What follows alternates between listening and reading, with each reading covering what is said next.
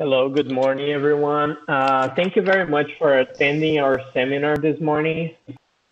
Okay, so first of all, and before we start, I would like to thank US Cliver for inviting me to serve as a guest editor for this special edition of the US Cliver Variation newsletter. It has been a great pleasure and great honor working with this amazing group. Diving right into it's likely not news for most of the audience today that the US East Coast is highly vulnerable to the effects of sea level rise and change. In many locations along the East Coast, the rates of sea level rise far exceeds the global average. And on top of those long-term trends, accelerated changes in sea level from one year to the next make some of these locations even more vulnerable, given that sea level is now closer and closer from reaching the flooding thresholds. And any anomalous drivers, such as strong winds and changes in ocean dynamics, can further help push these sea levels beyond the flooding thresholds and initiate flooding in these locations. Many impacts are already being seen in highly developed urban centers such as New York City, Miami, and many others. And the impacts in these locations are so visible that there is already a sense of awareness among the general public and coastal stakeholders.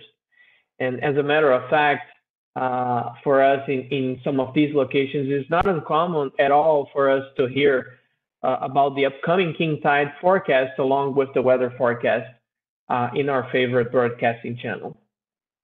And with that awareness, there's also the recognition that strategic action must be taken immediately in order to start mitigating current and future impacts. One of the key challenges when we talk about sea level rise and adaptation, and apart from the elevated costs of implementing this new protective infrastructure, that sea level is inherently a multidisciplinary topic that involves professionals with very distinct backgrounds. And so cross-communication and efficient exchange of information between these different parts is one of the key challenges, but also is a key need moving forward. And so to specifically address this need, we have organized and hosted a workshop last year that aimed at fostering this exchange of information between sea level scientists, practitioners, and stakeholders. And for most of us, the workshop was an amazing learning experience and also allowed us to learn more about some of the forefront work that is ongoing in these different areas. And so in this special issue of the US Cliver Variations newsletter, we had a unique opportunity to further highlight some of these remarkable examples of the science, observing technologies, and adaptation efforts that are ongoing along the US East Coast, as well as on how science information is being translated into decision making. And so this issue featured these following articles, which you will hear more about in today's webinar. And before we start with the presentations, I wanted to extend my deep gratitude for the leading authors for accepting our invitation to contribute, which thanks to your contribution, this will become a valuable resource for the community. And so with that said, let's get right into it. And so it is my great pleasure to introduce our first speaker, Jayantha Obeysekera, who is kindly known as Obey, and who is the director of the Sea Level Solution Centers with the Florida International University. And he will talk about how our decision science methods helping design and implement coastal sea level adaptation projects. So Obey, you're up. So I want to thank Ricardo and Jeannie for organizing this and inviting me to write the paper, and also US Clive for providing this opportunity to highlight the sea level rise adaptation in our region. I want to acknowledge my co-authors, Marlijn Haasnoot from Deltares, Netherlands, and Robert Lempert from RAND Corporation. So I'll be presenting a summary of what was in the article.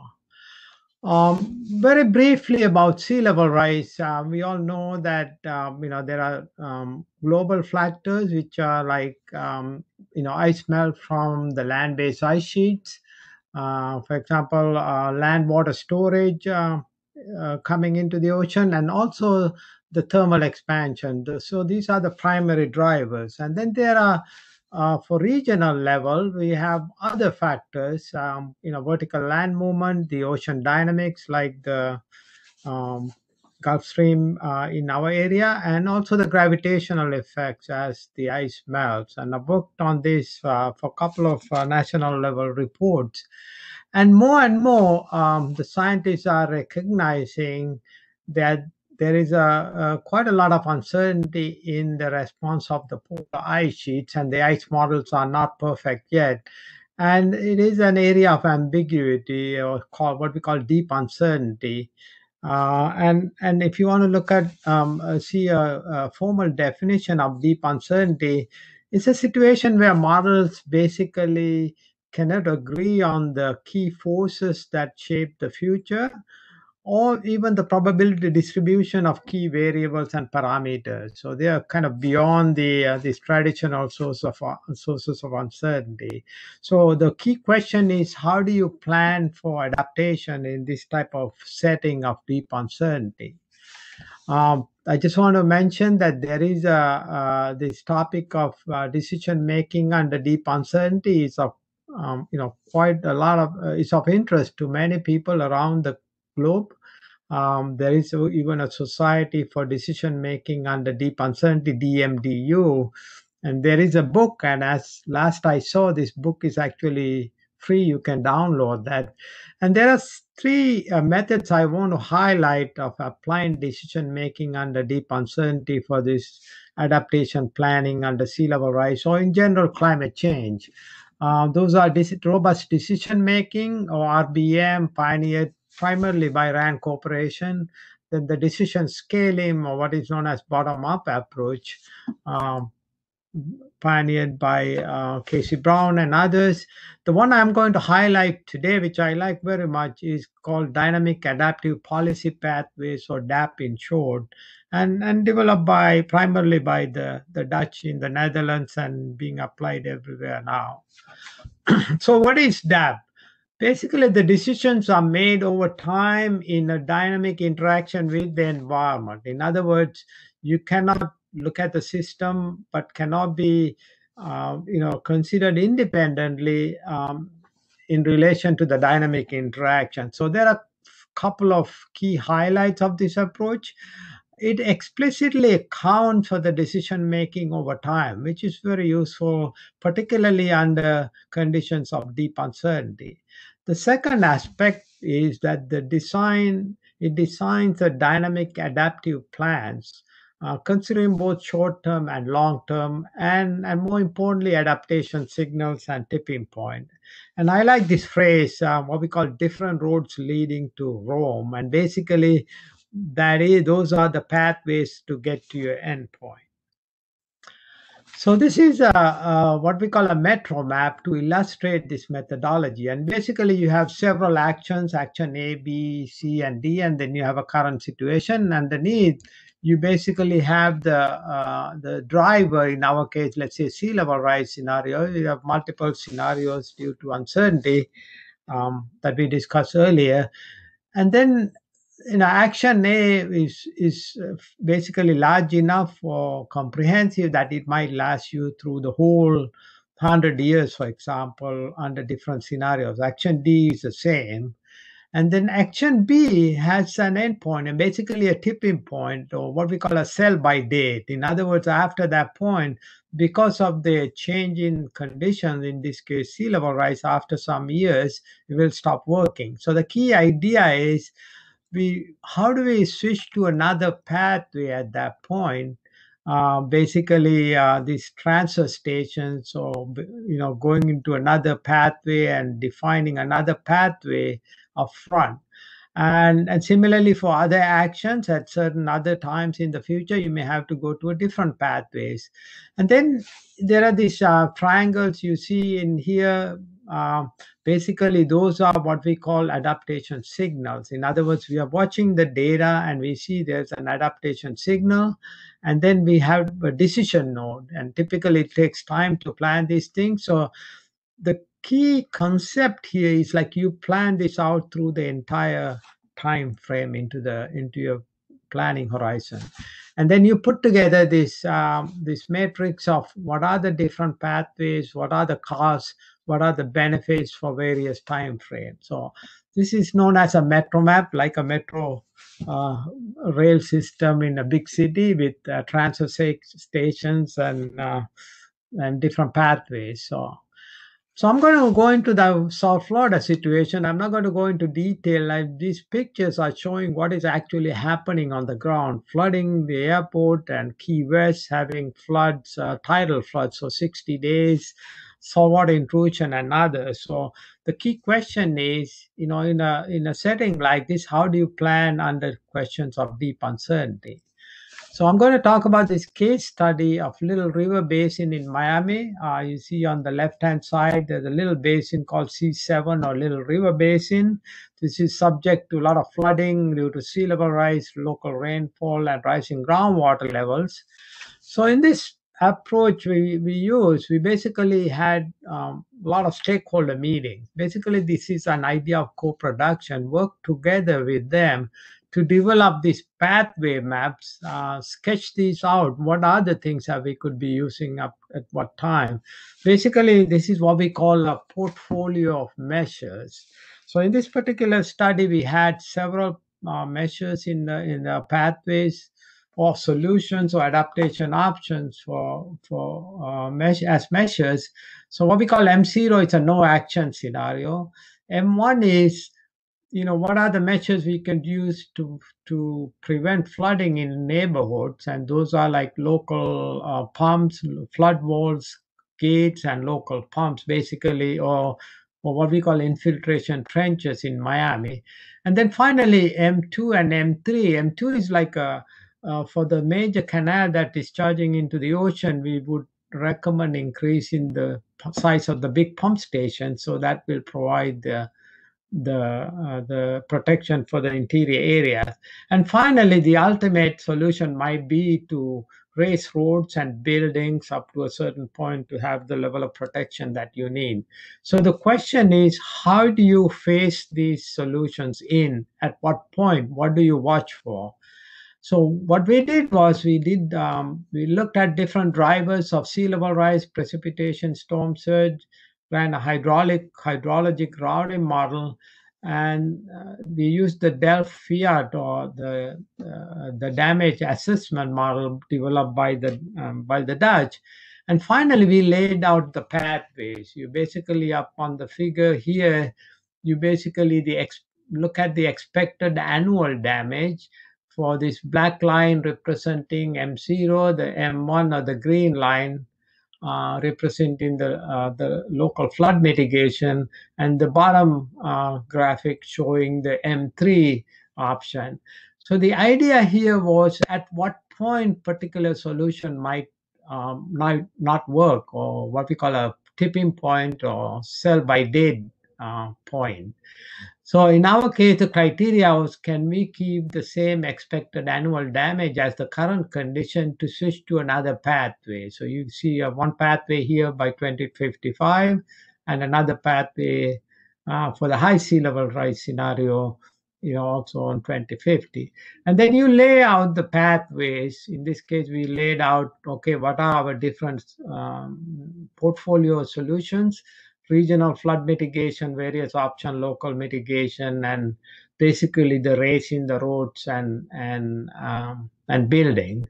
So the idea here is like you get a complete picture of what could be the overall solution in the long run for different sea level rise scenarios.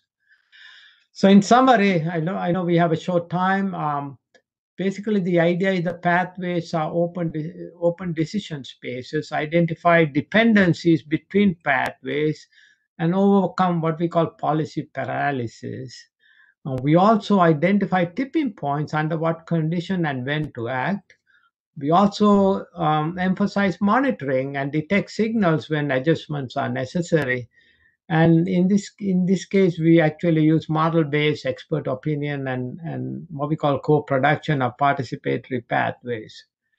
And that's it for me for a 10-minute short talk on that. And I encourage you to read the article and send me an email if you have any questions. Thank you, Ricardo. Thank you very much, Obey. Very nice talk. So I'm just going. So we have 5 minutes for questions, correct? See, Shane has a question.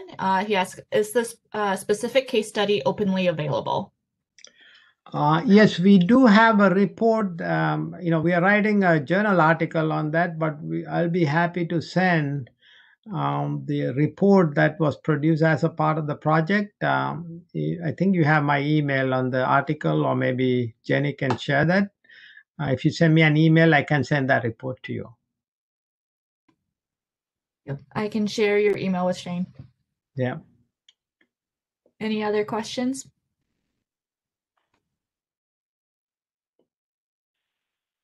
All right, I think we should. I do. You have a question? I just wanted to have one question, quick question for Obey. I assume the similar approach is being applied to other regions here in Miami, and so I wonder how much a specific pathway can be used in slightly different regions, and does it really comes down to the local characteristics? Yeah, I think you're raising a good point, Ricardo. Obviously, the solutions will be different. For example, if you're talking about outside Florida, but the general concepts are the same. This method has been applied in UK, in the New Zealand, and some places in Asia. But I think in Florida, these are specific to Florida, but it could be even different within the state of Florida. In some places, maybe the groundwater is not a big topic. But generally, the concept that we use lays out the general pathway in our region in the long run, depending on the sea level rise. Maybe basically what I call vertical retreat might be the option, raising the roads and houses. But in other places, it might not be the case. But you basically have a portfolio of measures or solutions, for that particular region. But the approach is the same. And you might use different metrics for your selection as well. We use expected annual damage. Okay. Thank you very much, Obey. Thank you. I have one question from Mike Sukup. He asks, some pathways seem to die out. Is that right? Yeah, there's some pathways that is what we call the tipping point. In other words, that particular solution is not working anymore. It's like a sell by date, as they call it. It's a tipping point, so it's not working. And that is basically if that's what you're asking, Mike, dying out, that means that solution doesn't work anymore. So you need to go to a different pathway at that point.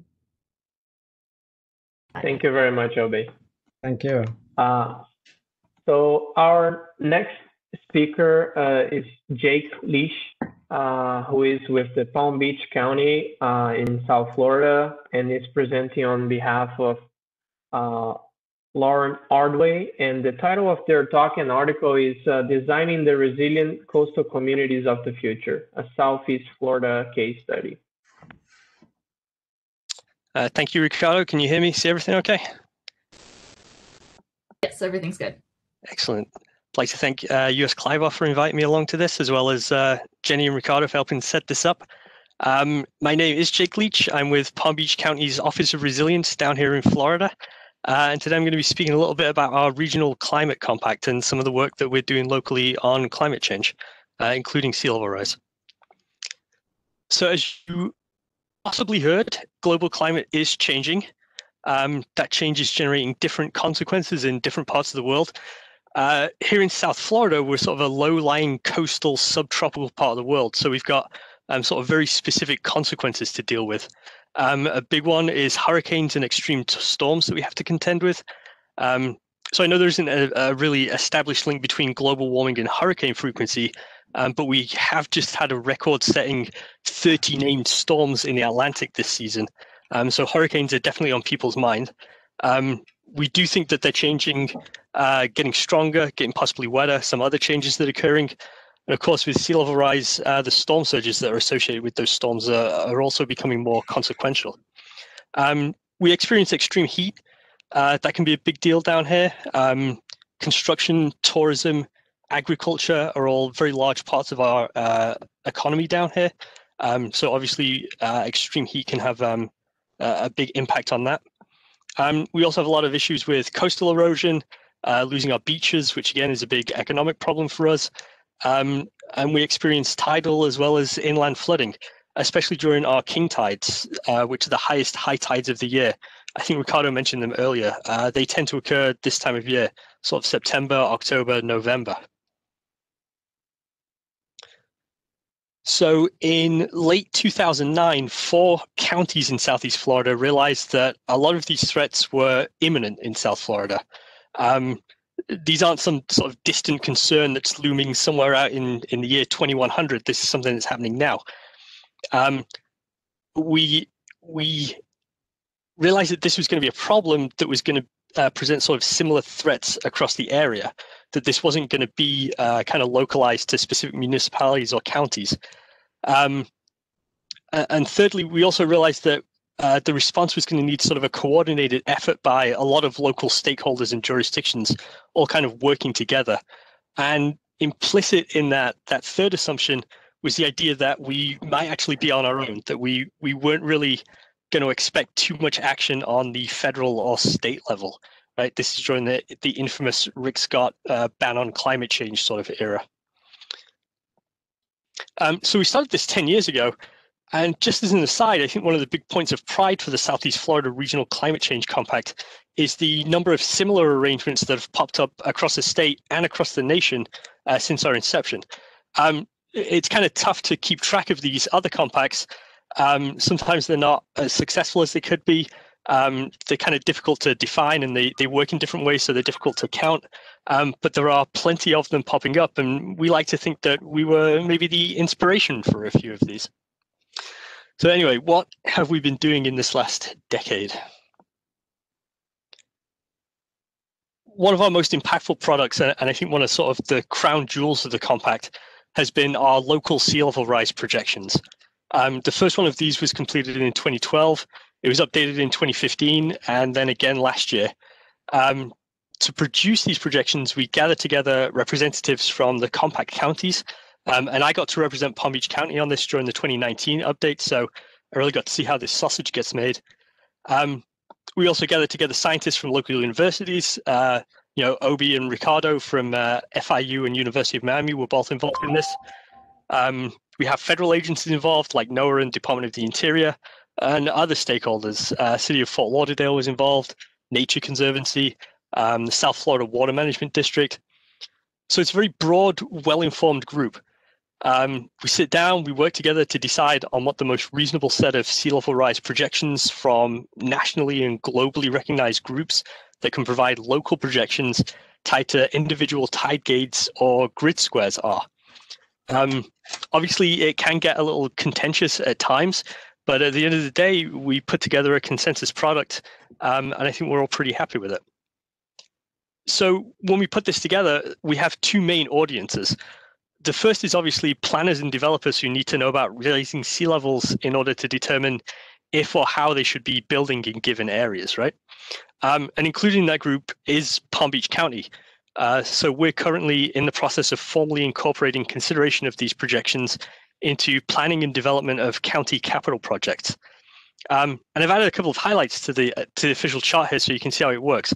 So if you have non-critical or short lifetime projects, like a parking lot or a park or something like that, you should usually consider sea level rise between the IPCC median and the NOAA intermediate high projections. If you're looking at critical infrastructure, we usually use a nuclear power plant as an example, but perhaps not the best. Perhaps you should think about a county emergency operations center or something like that, something that has to keep functioning no matter what, or something that has a very long design life, like a bridge, for example. We think that for those, we should be using these NOAA high projections. Less likely to occur, but definitely more consequential if it does. The other group of folks that we kind of target for the audience for this are the people who are involved in outreach and education. Anytime you go to a public lecture on climate change in South Florida, you're going to see these projections in those slide decks. So that's one of the reasons that we used the year 2000 mean sea level as the datum instead of one of the more engineering type datums. And it's also why we've put in this NOAA extreme projection, which we wouldn't recommend for planning purposes because the uncertainty on it is so high. But we do want people to be aware that this is a possibility, even if it's a very outside possibility. The Compact also produces a regional climate action plan, which is updated every 5 years. The last update to this was in 2017, and we're going to start a revision for the 2022 version in this upcoming years. The current plan consists of 142 items over 12 subject areas, and it covers all kinds of threats and all kinds of responses and all kinds of aspects of society. We've got things as diverse as preserving historical artifacts, inventorying water and wastewater infrastructure, integrating social vulnerability data into projects, which is something we're really starting to look at here at the county and across the compact. We also try to provide implementation workshops each year so that we can sort of take areas that are included in this action plan and kind of really dig down and focus on those and get some expert panels in on there. This year, obviously, that's been a little problematic, but last year we had panels on workshops on vehicle electrification, sustainable procurement, things like that.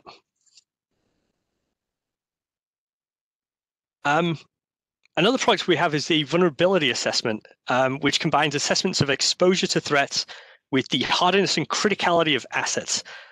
So basically, we say what could possibly happen to this asset.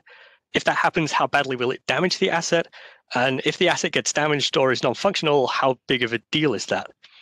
The problem with vulnerability assessments is that they are very expensive. They're very difficult to complete. Deciding which hazards or exposures to include can be complex. You can be limited by budget. Grant sources might go to only sort of specific threats. And as you can see, we've completed this vulnerability assessment, but it's from August 2012. So it is a little outdated. And also, it considers sea level rise, but that's really the only threat it considers. It doesn't consider any of the other sort of contingent threats or extra threats. On the other hand, we do have a lot of sort of smaller scale assessments that have been performed in the interim. So for example, in Palm Beach County, we've got a really great collaboration that's happening right now with 7 of our southeastern municipalities. We formed a regional coastal resilience partnership, and we're going to conduct a single sort of integrated vulnerability assessment across the southeast part of the county. This vulnerability assessment assesses exposure to 12 different hazards, a lot of which are sort of exacerbated by sea level rise. We've got things like storm surge, wildfire, pest and disease outbreaks, drought. The study is also kind of novel because each threat that we're studying is going to be studied alongside socioeconomic data. So we're including that instead of just sticking with, most of these usually just sort of look at property values. Because we really want to ensure that vulnerable populations are considered in an equitable manner when we're doing these studies. The downside is that it only covers sort of a small part of the county. Another example happening right now is the Army Corps of Engineers. They're conducting their South Atlantic coastal study. That includes the 4-county compact area as one of their focus areas. But again, it only assesses a fairly small range of threats, and it only covers the coastal or tidally influenced parts of the counties, which isn't ideal. So essentially, we end up with a whole bunch of sort of piecemeal studies that are looking at different threats, different areas. They're not always compatible. On the other hand, it kind of reflects the reality that one size doesn't fit all, right? Not all municipalities and areas are going to need similar threats assessing. Coastal areas are going to need shoreline recession perhaps studying, but if you're 20 miles inland, that might not be worth your time and effort. So for doing studies like this, we need data and we need modeling so that we can assess past and future conditions. I think we're all very proud of our sea level rise projections, but we're also in the process of updating a much more comprehensive set of climate indicators. So we want to present to the public on our website a warehouse of data from several sources that's going to include county-specific, historic and projected data, where it's available, on temperature, heat index, precipitation, sea level rise, high tide flooding, saltwater intrusion, SST. We've got a simpler, less comprehensive version of this already on the compact website, but again, it's a little dated. It hasn't been updated since 2016. We decided earlier this year that we were going to update those indicators, try to get back to them a little more regularly, and also cut out some of the ones that are either not updated very often or sort of difficult to quantify or present. So, for example, plant hardiness is not going to be included going forward. Just like with the sea level rise project, this project involved input from Compact County staff members, as well as scientists and technical experts. And again, Obi's been very deeply involved in this. It's not as complete or sophisticated as the sea level rise projections.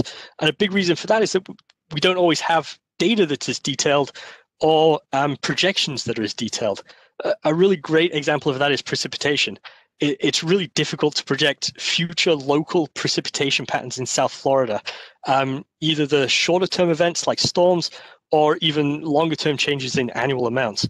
So something we're really desperate for here is better downscaled model data and projection data if we could get it. Start wrapping up. Yep. One of the other things that we're very keen on tracking is greenhouse gas inventorying. Again, we all kind of do it separately in kind of an ad hoc way, but we all know what the sort of biggies in the region are, so we can put together a sort of regional greenhouse gas inventory here. And as you can see, no surprises, most of our greenhouse gas sources are transportation and sort of grid electricity. And then finally, another big piece of data that's hugely valuable for us is the return on investment for these adaptations, right? If you want to make these decisions, you've got to know that if you're going to pay a very high upfront cost for a lot of this adaptation, that you're going to get a return. The Compact just commissioned this study, the Business Case for Resilience through the Urban Land Institute, that just came out in October. And yeah, we're happy to see that if we invest in adaptation, we are going to see economic and benefits and job growth. And with that, I'd like to thank you all and take any questions. Thanks. I have a question, Jake. This is Kim Cobb. So what kind of group or what kind of process did you follow to put together that business case report?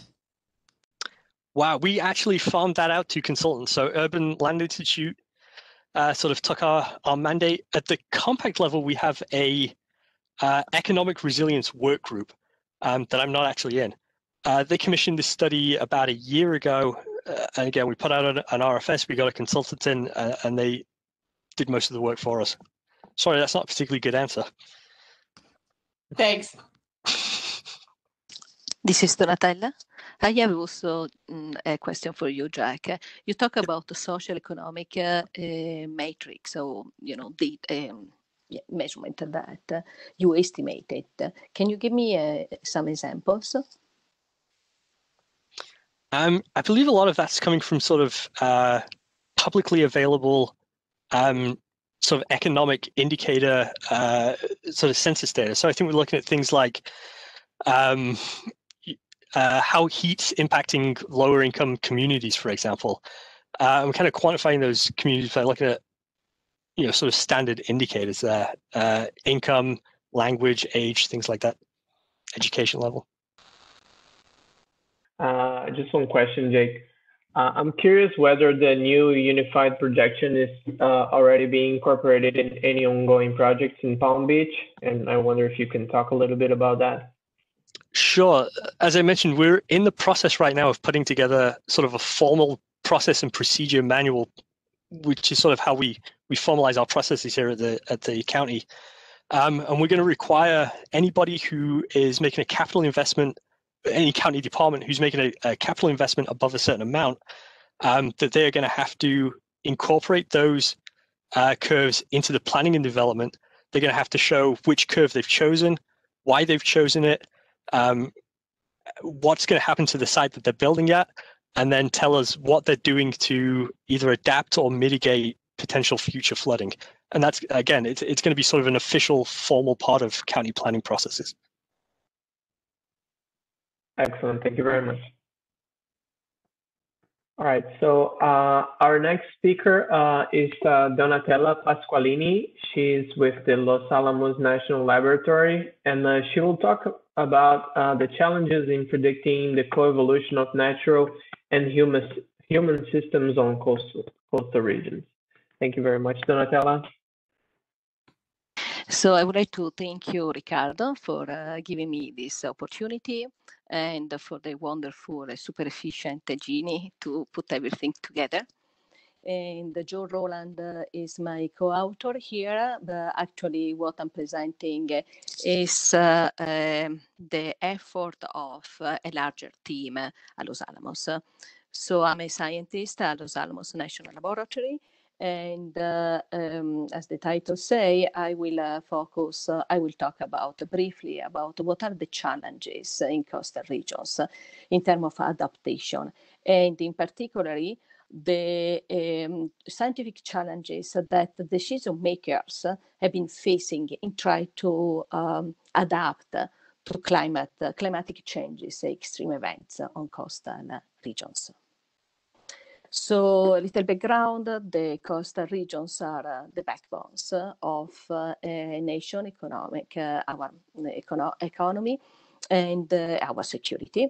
There are a home of a high concentration of population and critical infrastructure, such as electrical power and water systems that they've been threatened by global changes and extreme events. So sea level rise, as we heard from the previous talk, storms, even drought.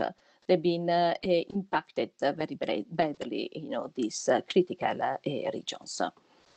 Public and private utilities, such as electric power utility or water utility, as well as a regional planner, have been trying to mitigate and adapt. We heard, Jack talking about this, also the previous speaker. But they are still, particularly in the electrical power and in the critical infrastructure, electrical power and water, natural gas, they've been not really successful in adapt particularly. So one of the biggest limitation is to the fact that they've been planning without accounting of the future changes and the complexity actually of how the coastlines evolves in the future. So just to give you an example, the electrical power utility in the Delaware Bay after the 2012 Sandy hurricane have been investing a lot of money, billions of dollars to reinforce the electrical power substation that they are critical assets in the electrical power network that they were damaged during Sandy. The problem here is that sea level rise will induce erosion. The erosion will induce changes in the vegetation. There will be feedback of these changes back into the geomorphology of the region, of the coastlines. So we cannot expect that the asset that Sandy damage in flooding or wind will be exactly the same in the future. Okay. So, so in order to really be able to planning an adaptation strategy here, we really need to be able to project the future evolution of the coastal zones. We need to be able to quantify the risk that this evolution poses to the infrastructure. And we need also to be able to plan for resilience with respect of the quantified risk. And we already heard in the first talk was very important, how timing, and the time series of decision is very important. And this is also the point that I'm making. Okay. So just checking the time. And why the decision makers do not take this approach, particularly in the utilities, in the critical infrastructure? They are very aware of these changes, and they know that these changes can produce impact in the future, different impacts in the future on their system, on the critical infrastructure. The problem that we are missing, they are missing, or we are missing as a scientific community, a tool or the science that can provide them a method to really estimate the risk that account for all this complexity of this evolution, or I should say co-evolution of the engineer, human and natural system of the coastal regions. Here we see, I just show some erosion in the Delaware Bay. There are 2 acres of erosion per year, and the maps with all these dots are the critical infrastructure assets, particularly electrical power and water, treatment plant in this case, in the Delaware. Just to give you a feeling of how much damage, what is the importance of the infrastructure in this region, and how important it is to provide the decision makers with a tool that can predict the future, how they can help to estimate or adapt or plan how to adapt, how to change the critical infrastructure network. Next one. Okay. So what we have been developing at Los Alamos, and actually, right now is a multi-lab effort, is focused to develop a larger framework that we call it NESMA, the New Science for Multi-Sector Adaptation. Multi-sector here stands for not only the natural system, but also the natural system integrated with the human and the engineering system for adaptation. So we are developing a science-based framework to understand the coastal evolution, how this evolution can be used to support the coastal adaptation strategies. In the table describe the features that we think are critical for this framework and the benefits that this feature can provide. So we need to have high fidelity integrated process-based natural system models. So the evolution of the coastal system needs to be forecast or predicted at the scale that is important for the infrastructure.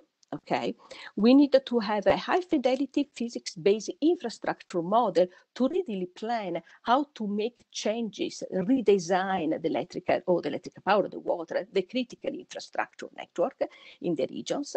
And what is important, we heard from Jack before, everything is to account for, of course, uncertainty. And it's not uncertainty, it's not uncertainty only in the natural system or the engineer system, but have a framework that allowed you to propagate all this uncertainty through this impact adaptation analysis. And the last is to provide a design optimization for risk management, an optimization, adaptation plan that is defined or based on an optimization model. Okay, this is a diagram of the main component of NESMA, of this framework for adaptation. You can see, we start from the forcing that comes with a probability distribution, so with uncertainty, and land and vegetation ocean that they need to be integrated to provide what in this moment are the main hazards for the infrastructure, that is salinity, surge, erosion. These are, this uncertainty propagates through the system. Okay, so they are provided as a distribution. Okay, and I have just 1 minute. Okay, and that goes in our highly detailed infrastructure models to estimate the damage. That is an input for our optimization. And I think I still have one. Yeah, okay. So I think that this, I thought I have another, but this is, I think that was the last slide that I have. So I saw that there are some questions. Yes, there is. Yeah, I need a question from Obey. Yeah, I need to go back to. I'll read it. I can read it for you. So Obey is asking, how do you model the human systems and uncertainties in modeling multiple systems? Yeah, that is a really good question. So in this case, we are focused on the uncertainty on the infrastructure. Okay, so there is the human component. Okay, so there are two types of uncertainty actually in the social economic component of this framework. That is the evolution of the demand of energy, in particular because we are focused actually in electrical power. And in this case, we are using, right now, we've been using the EAA projection of the demand, energy demand, okay? And we are working now with Oak Ridge actually to incorporate a better sort of urban development in order to quantify the demand of the energy. Okay, and the second part that has a lot of uncertainty comes from the cost. So we do adaptation and this we do optimization that is based on the cost. Okay, so that is actually we're working with the stakeholders, with the utility. They provide us some estimation of, with an error bar of the data. So as you see, is mainly an engineer system uncertainty that we are considering. Okay, and how we propagate that, there are a lot of challenges, particularly because we are dealing with models, in particular in the natural system models, that takes a very long time to be run. Okay, so what we did, we developed an emulator, a statistical emulator, that allowed us actually to generate a lot of ensembles of hazards, and we ran this ensemble through to do a sensitivity analysis through the infrastructure models.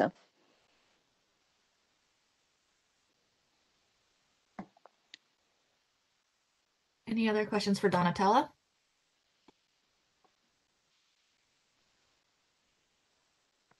So just wait. So I do have a question, Donatella. I understand that the Los Alamos National Laboratory is the main user for this system, right? So my question is this framework or system, are there any plans to make this available to the broader community so that they can modify and to their specific problems or use something similar? Yes, so that is really the plan, and that is what we've been working toward. So so the idea is to, of course, we cannot. So there are different approaches that we are accounting to really convert this NESMA framework to a tool, operational tool. Okay, and for the utility, like the electrical power utility or the regional planners. So we've been talking with some of these utility. So the idea is, so first, everything run on AWS. Most of them, the models, run on AWS, on the cloud. So they don't need really to run our own models on their own computers. They can access the AWS is a government cloud in this moment, but we will open it. And in the second part is really the emulators. Even if we are able to allow the users, the stakeholders, to use these models, they will not, have the time to. They will not, It takes too much time really to run. We are using the E3SM, the Earth System models, for really to describe the integration between vegetation, land, and the ocean. That really takes a lot of time to run it. So the emulator is the statistical emulator is something that actually we develop not only to do the sensitivity analysis, but also to convert this science tool in a more operational and friendly, stakeholder-friendly tool. So these are the two main approaches, features. Excellent. Thank you.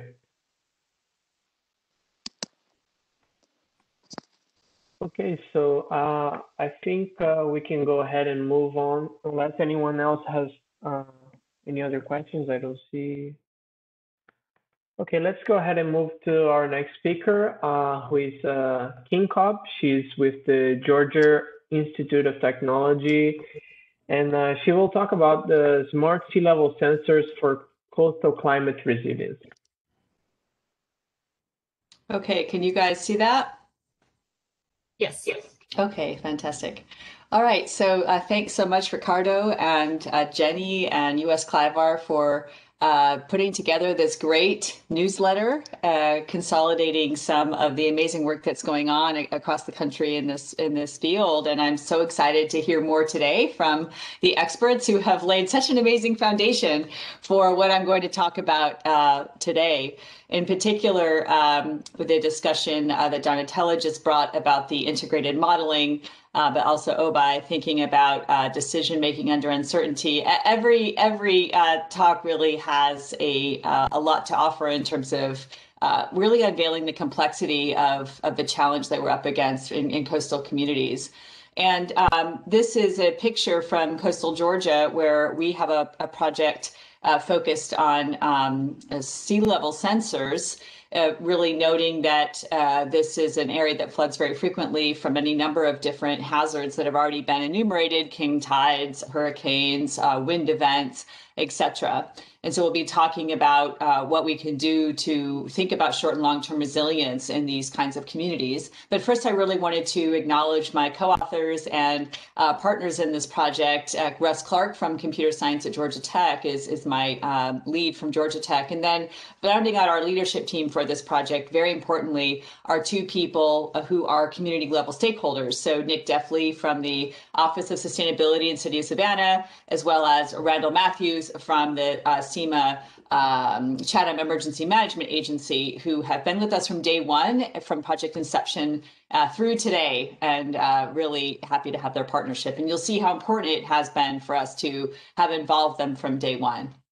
And so this is from National Weather Service, just indicating the increasing frequency of floods, both in terms of number and severity. Of course, has been already flagged by many different speakers today, so I'm not going to dwell on this other than to say that 2020 looks anomalously low because they changed the definition of flooding levels during 2020 for the Fort Pulaski tide gauge. So don't be fooled. That would be a bar at 47 events if they had not changed that bar.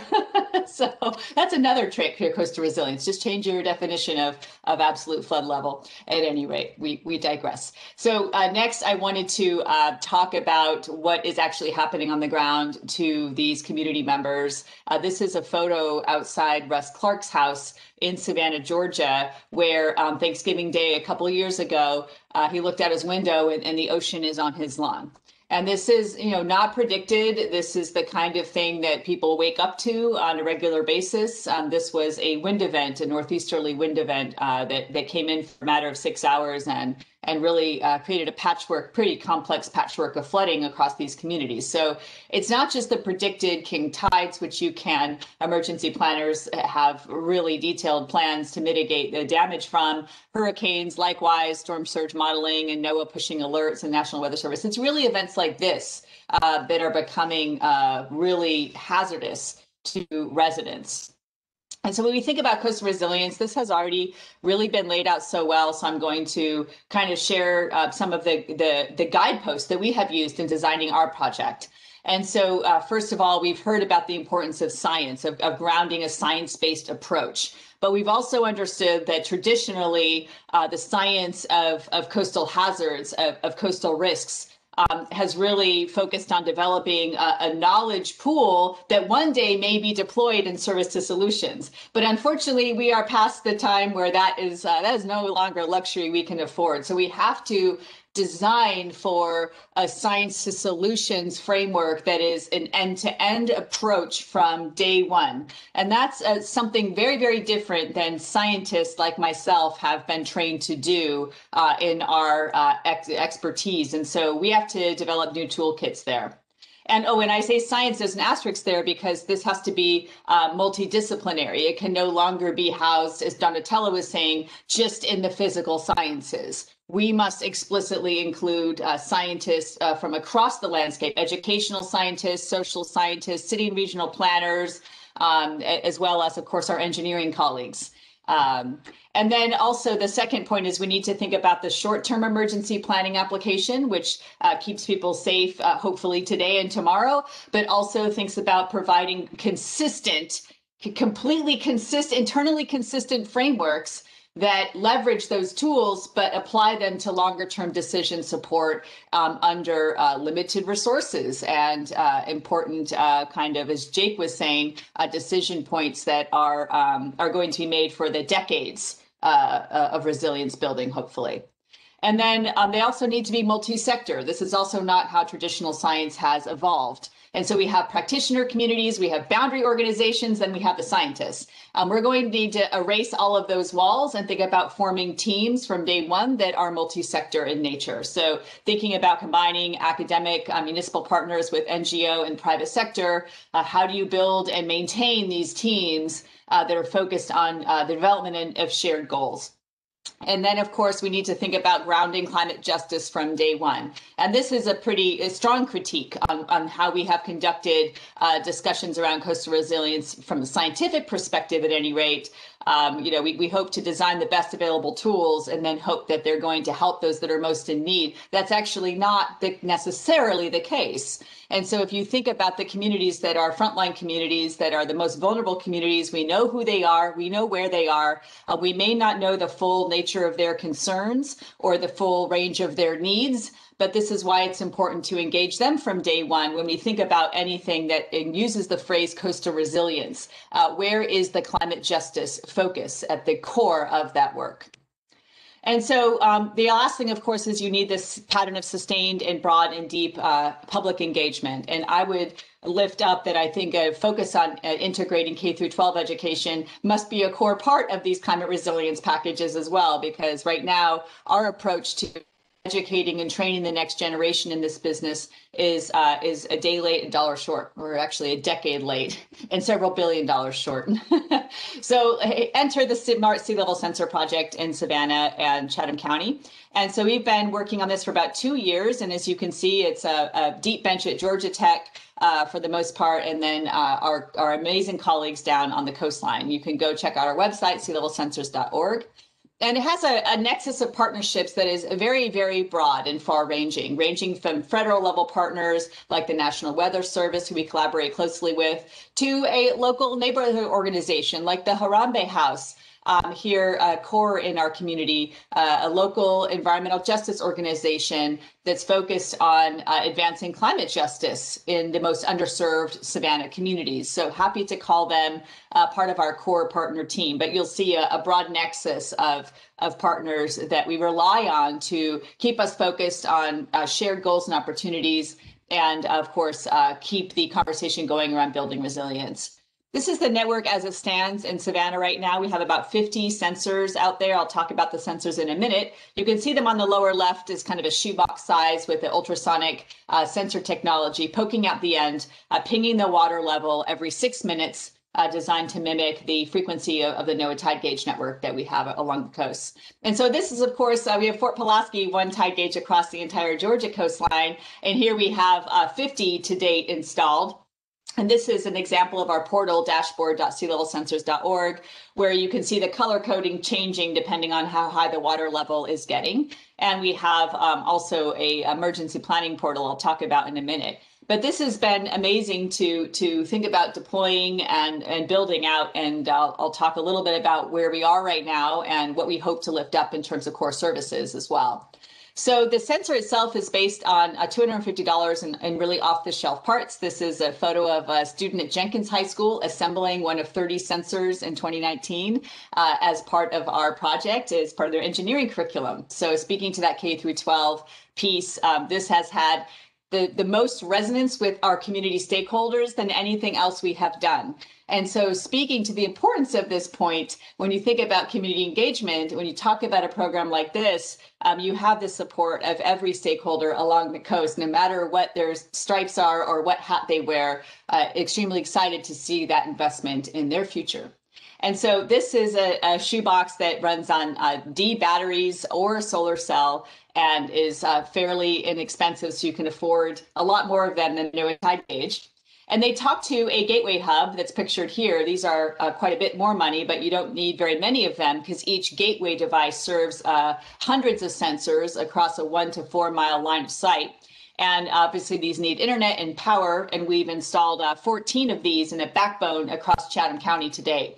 Now, in terms of the accuracy of these Georgia Tech design sensors, they've performed very, very well in a benchmark with Fort Pulaski over the last 8 months or so. I'm showing just a couple tidal cycles from these two sensors that we have co-installed there. And you can see that, they're capturing all the peaks and troughs bang on, but more importantly, the level of accuracy is about a centimeter off of Fort Pulaski maximum on average at any given time. And so there's some spikes that are not shared that are probably maybe wave activities or things like that were not resolved. But at any rate, we're very happy with this comparison and have this developing for publication. So the decision support tools that we've chosen to lift it up are designed by our community stakeholder needs. They are driven by those needs and conversations. So number one, everybody wants a public data portal. The data is now freely available on an API. You too can go there and click these buttons and check out the data. We'll be lifting up a research grade portal in the next month or so where you can get the entire grab bag of data with one click and some important metadata to go along as well with uncertainties. And this allows you to visualize flood levels in real time, but it also allows you to play with sliders for sea level rise or hurricanes and how they might impact your neighborhood. And then, of course, the emergency planning portal with a core stakeholder from emergency planning, trying to understand what they want. And they want a overlay of critical infrastructure, of course. Donatella was talking about utilities. We started with bridges because that was the number one request from our stakeholder, and layering up to include things like hospitals, roadways, utility substations, etc. Very excited to have that in beta form right now. And then last but not least, and most ambitious, as Donatella mentioned, a 3-day forecasting system that integrates from the air to the land to the ocean at a 10-meter resolution. So I'll tell you where that is and where it stands, and you can see many duplicate efforts underway across the country as we really put our eyes and sights on the most complex physical phenomenon that are occurring along the coast and try to understand how we could use these frameworks for decision support. So we're using the SHIFEM Coastal Ocean Modeling Grid. This is in collaboration with University of Bologna through Nadia Pinardi.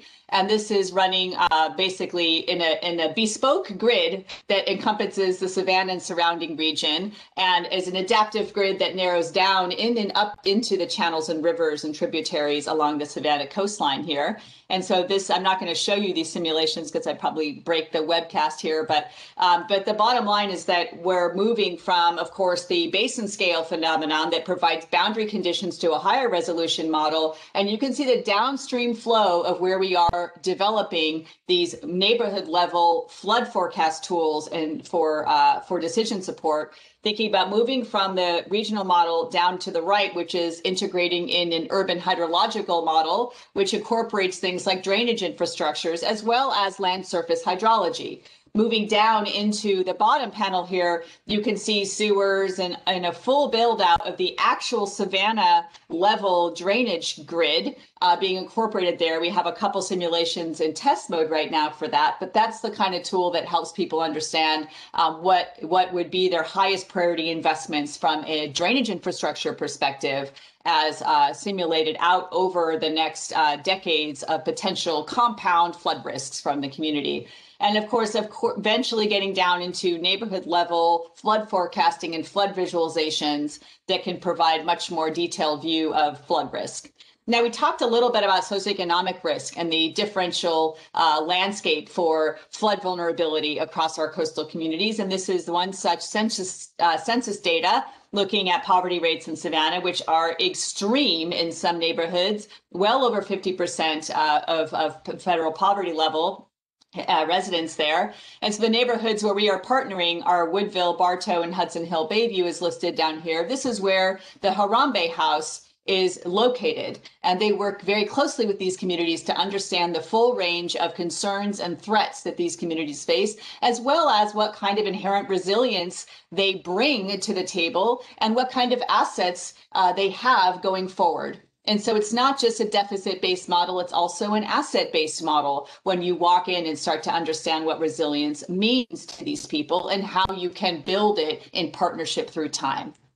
And so with this, we have a very exciting collaboration with Yanni Loukisis, who's a social scientist at Georgia Tech. And he has developed this map room technology that allows local residents, as pictured here, to come in and interact with a visualization of their neighborhood with markers that can incorporate their local knowledge of things like assets and resilience and threats into a spatial framework for data collection, frankly, that we can use to understand the full landscape of coastal resilience and coastal threats for these localized neighborhoods of low-income residents. So everybody loves doing this. My 11-year-old loves doing this. It's very, very fun, and it creates a permanent artifact for the community to return to. We also have a middle school curriculum we developed. I'm wrapping up here. Middle school curriculum for 6th grade Earth Science in Georgia, which is standard base, developed by Dr. Alex Robel, who's a sea level rise and glaciologist expert and education scientist. You can download this freely on Socorro.org.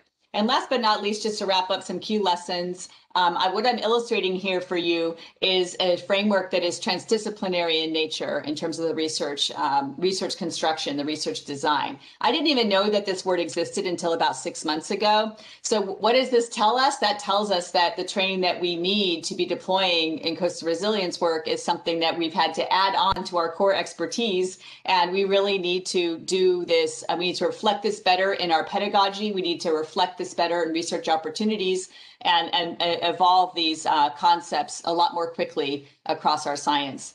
Stakeholders' priorities have been our guide, and they've developed into some very high impactful work in the coast there. Funding is a big challenge. I hope that's not going to be the case for the next 4 years. We will see, but looking to diversify beyond federal resources has been extremely important for us. And then this last point about centering climate justice, I think, is something that we can all take away from the renewed interest in racial justice and equity across this nation and beyond, and inform some of the ways in which we can develop meaningful and lasting solutions for the most vulnerable coastal communities. But again, this is something that is not baked in necessarily so, and it would be great to see a renewed focus on this across those communities that are working in this space. Thank you very much. Thank you very much, Kim. I see there's already a couple of questions for Kim in the chat. In the interest of time, I'll kindly ask you to please, if you can reply in the chat so that we can move on to the next talk. And then if we have a little bit of time at the end, we can come back and bring them on in the discussions. So moving on to our final speaker for today's webinar is Chris Piecuch, who is with the Woods Hole Oceanographic Institution, and he's going to talk about the drivers of U.S. East Coast sea level variability from years to decades in a changing ocean. What do we know and what do we need to know? Chris, all yours. Great, thank you very much, Rick. All right, I'll do what every speaker does and just make sure that everyone can see my screen and hear me well. Is that okay? It's all good. Great, thanks. Yeah, I'd like to reiterate what the 4 speakers preceding me have said. I'd really like to thank Ricardo and Jenny and US Clivar for giving me the opportunity to write this piece. Also like to say how honored I am to share the stage with the 4 preceding speakers who are doing such impressive work, such impressive transdisciplinary work. I feel a little bit boring in comparison. So this talk doesn't sort of go into transdisciplinary research. I was tasked with covering more of the physical science basis, talking about what are the drivers of observed changes in US East Coast sea level variability, and particularly changes that occur on interannual, so that is yearly to decadal timescales. So we're not looking at these short-term changes due to things like tides and storms. We're not also looking at the longer-term change that we usually think of in terms of sea level rise. We're looking at this kind of liminal space, if you will, of the decadal to interannual scale.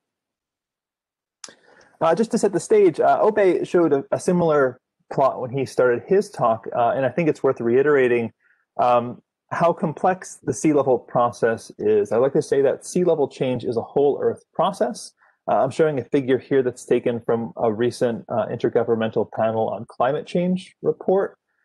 This cartoon is meant to indicate the various processes that occur in the Earth system that can influence global or regional sea level, depending on the time scale and the spatial scale. You'll see a few things at work. I'm not going to spend too much time on this slide because it's introductory, but just to point out a few things, we see things like ocean dynamics, changes in currents, changes in winds that can redistribute ocean volume and change sea levels locally and regionally. Of course, we know about the melting of land ice, mountain glaciers, and ice sheets, and how those add mass to the global ocean, raising sea levels globally.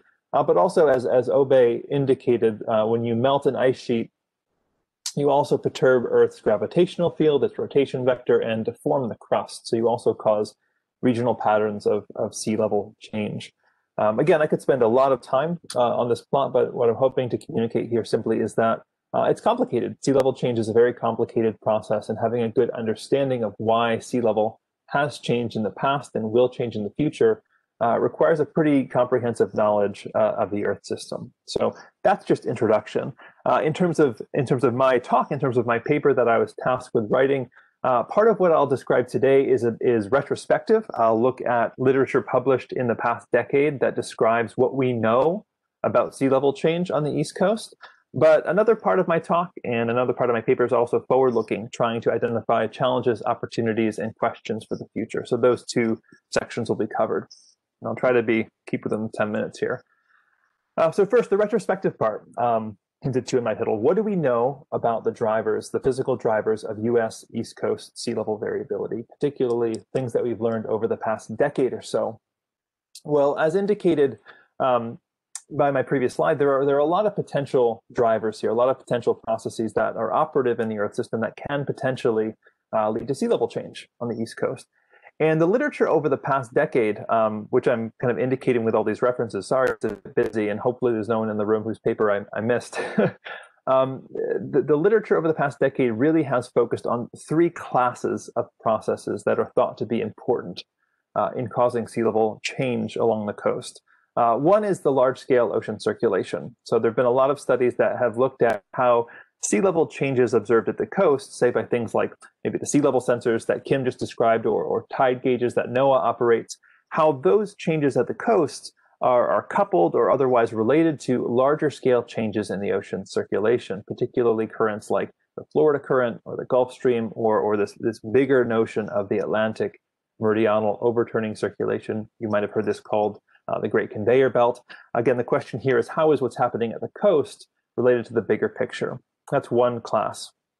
Another class of study focuses more locally at the coast, specifically looking at local meteorological changes, how things like changes in the winds along the shore, changes in surface barometric pressure, and things like changes in riverine outflow can all influence sea level at the coast. And a final class of studies that, of which there are fewer, looks at the redistribution of ice and water. I hinted a moment ago that when ice melts from an ice sheet, that water isn't distributed evenly over the ocean's surface, but rather it leads to higher rates in some places compared to others due to changes in rotation and gravity and solid earth deformation. I'll just touch on a couple of these really, really quickly in the interest of time. One, we're going to look at this first topic of the relationship between sea level and the large-scale circulation. I'm showing figures here from two different studies. One is from one of Ricardo's earlier studies, that's on the left panel, and a similar plot on the right from a paper by Jian Zhao and Bill Johns a few years ago.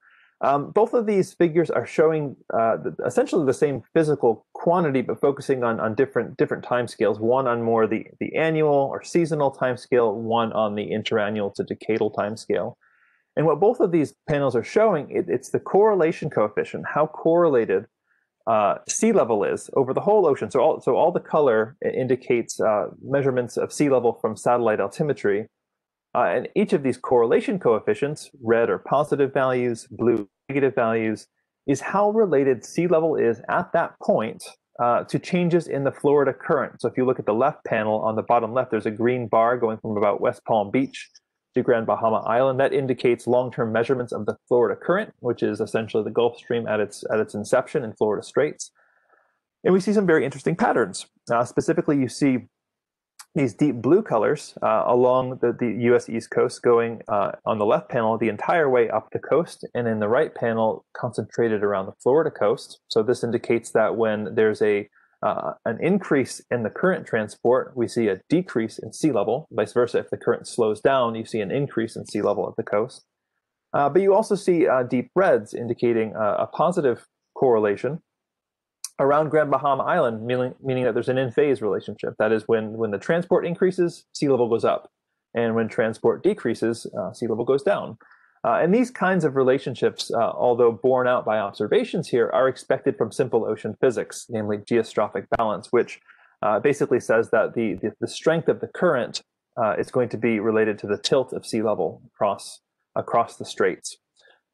So this is one, again, the point here is that I'm showing that there could be a tight relationship between what sea level does, even at the coast, and the behavior of large-scale ocean currents. Another topic I mentioned was the redistribution of surface water and ice mass. Here's a figure from a paper by Thomas Fredrikse a few years ago.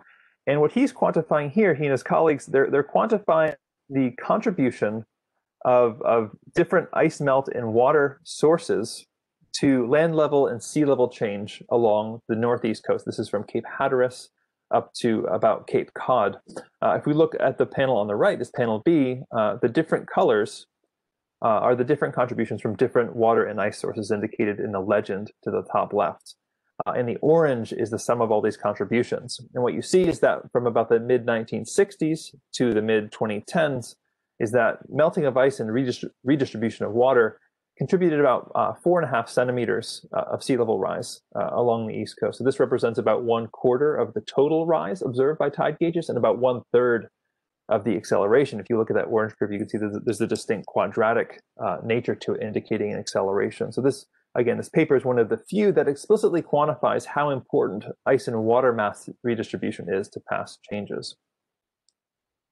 That was a bit of a quick flyby. Again, in the interest of time, if you're interested, I encourage you to sort of look at the paper I wrote and maybe consult those references. But I think in the interest of being forward-looking, I think it's really interesting to look at what's been learned over the past decade and look at opportunities for the future. And in my paper, I identify 6 such opportunities. I'm sure a different author would identify maybe more or less or different ones, but this is my sort of subjective take. And I'll walk through these. I'll walk through these, and then depending on time, I'll spend a little bit more time discussing them. So what do we need to know about the future? First is the question is, how did U.S. East Coast sea level vary during earlier time periods? What am I talking about? Well, a lot of the knowledge that I just mentioned that's been gathered over the past decade or so is based on tidal gauge records. So these are gauges that are operated by NOAA and in places have been operating for decades. Most of those gauges, those records, the data only goes back to about mid-last century, so around 1950. And the period from 1950 to the present, that 70 years, is really a short period in the context of Earth's longer climate history. So the question is, do the data we have from these tide gauges, are they representative of the more general behavior? And so one opportunity for future research is to look further back in the record. We have coming online new data sources that allow us to probe deeper into the past. One is the recovery of archival tidal gauge data from deeper back in the past that is being in the process of being digitized. Another is new proxy methods, the devising of new inferences based on either salt marsh sediments or coral microatolls, mangrove peats, things like this that allow us to look at sea level variability on interannual to decadal timescales in some cases, centuries back into the past. So that's one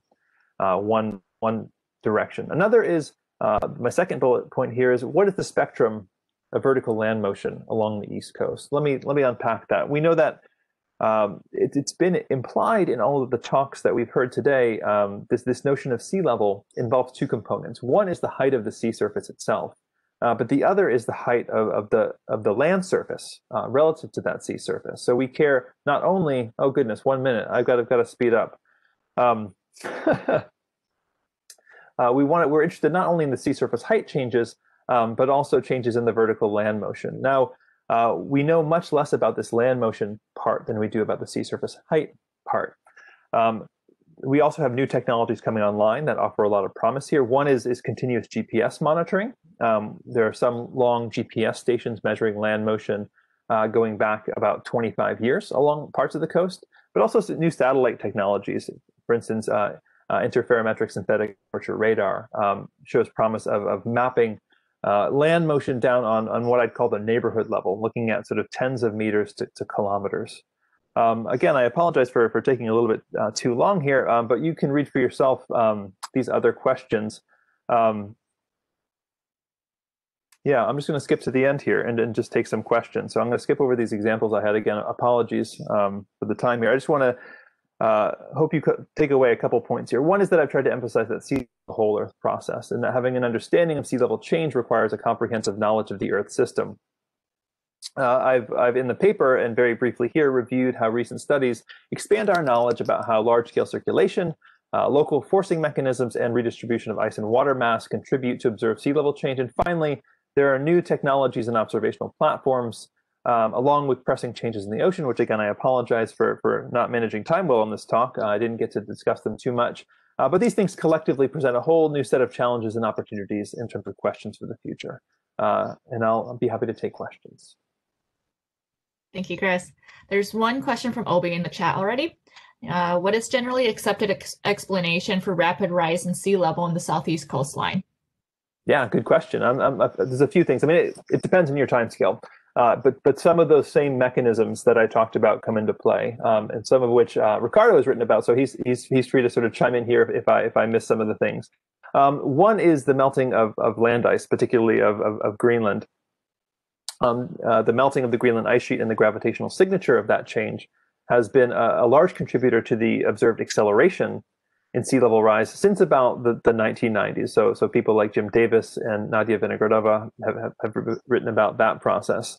But there's also been much more prominent recent changes since about 2010 that are related to changes in ocean circulation and ocean climate. For example, Ricardo has written a very nice paper about how warming of the Gulf Stream between 2010 and 2015.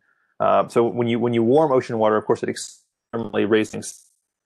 And that effect, that warming and expansion of seawater in the Florida Straits and along the South Atlantic Bight was responsible for a large acceleration in sea level along the southeast coast in recent years. So those are a couple of processes, both related to ocean circulation and climate and melting land ice that, again, depending on the time scale you're interested in, whether it's interannual or decadal or longer, can be very important contributors to accelerations in sea level rise along the southeast coast. And Rick, again, you should omitted any important points on that since I know you're the expert there. Well, that's exactly what we found. And as a matter of fact, the paper only covered until 2015, but it's actually, from recent data suggests that we continue to see that positive phase of the warming. So we have about 2 minutes left, and before we move on, let me see, is there any other questions? So Donatella is asking, what is the time resolution of your forecast yearly? Is that to me or to someone else?